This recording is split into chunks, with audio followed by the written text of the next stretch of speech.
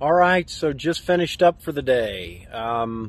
Just kind of wanted to post on a couple things. First, some of the guys I'm training and girls are doing just great.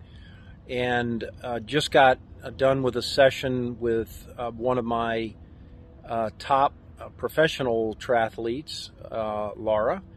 And she's really been working hard just on one aspect of her stroke, her left arm. She was really dropping the elbow on the pull.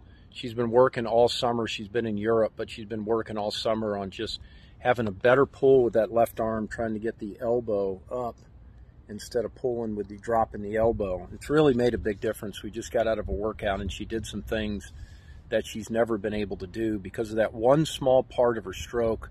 She breathes to the right, and so she had a tendency to use that left arm to support a head lift. And now she's not using that arm to support a head lift, but to pull her forward. So she's getting on top of that elbow earlier and pulling back. And she's also rotating a little bit better. So she was able to do some things on the set today that she's never done. So part of the post here is work on the small things, because over time they can make a big difference. And then before that, I was working with Special Forces guy that used to be over with the Brits and is over here, just really dedicated and working hard. And he's also focusing on some small things and has made some huge progress. So over time, I guess the message is you're going to get better if you just work on small aspects of the stroke, kind of figure out what's the biggest thing that you can be doing, focus on that for improvements, and it'll happen over time. Then in my own swimming, went to nationals. I won the 800 in my age group. Still slow as far as I'm concerned. Think I've got a lot more in me. But after taper and shaving, it's a good idea to really practice, because while you're feeling fast, swim fast, because we swim fast by swimming fast. And so the last couple weeks I've had some great swimming in practice. And a lot of times I'll plan a set and be ready to do that set. But a couple times in the last few weeks, I've felt good enough to just say, okay, I'm going to change the set because I want to see how fast I can go. And was able to push 100 yards and break 55 for the first time in a couple years. So 54 low, almost 53 high for 100 yards push. Felt really good about that. And a couple days before that, I did a set of descending 300s. 4 300s descend.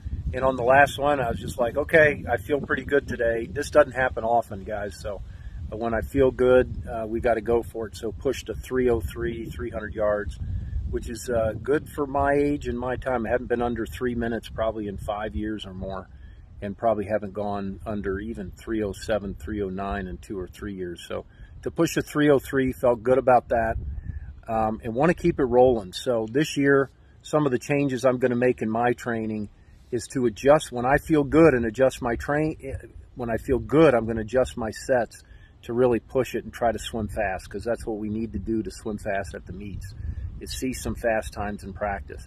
And when I feel not so good, the decision is, do we plow through or do we make adjustments? And so we've got to be smart. Sometimes it's better to plow through, depending on what our goals are later in the week.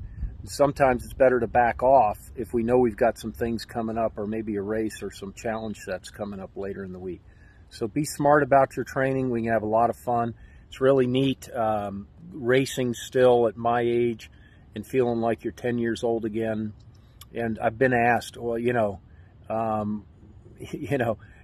because I have two comments on racing. I love it and hate it at the same time. I love it because I do get those feelings of when I was a kid, and we all want to do our best and be our best.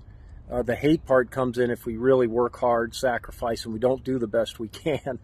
But at the same time, if we get frustrated, that just gives us fuel to get back in and do it. The aging process alone will change how we train. We've always got to be on the lookout, be smart about rest, about recovery. And so it can just be a lot of fun. This is not a complete science, although there's a lot of science to it. It is an art. So good luck. We have a lot of fun doing these things, and glad you're on the journey.